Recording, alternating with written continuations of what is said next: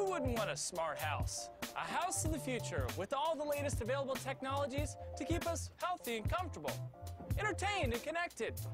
And we've always dreamed of a house that would take care of us, do our manual labor for us, and don't forget about the landing pad for our flying cars.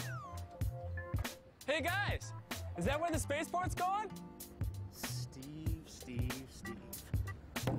There are many views about what the house of the future will become, depending on who you talk with. Some say there'll be silicon chip-filled gadgets all over that allow the house to communicate within, watch your step, with us or outside its walls. Others say that the house of the future is about high-tech building materials and futuristic building practices. So why are we still building this with wood? There's the low-cost future where affordable housing will be plentiful, but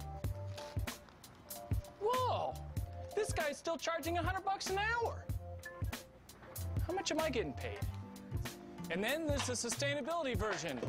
Globally, 40% of all raw materials are consumed in the construction industry. You guys done? Yes, Steve, we're done.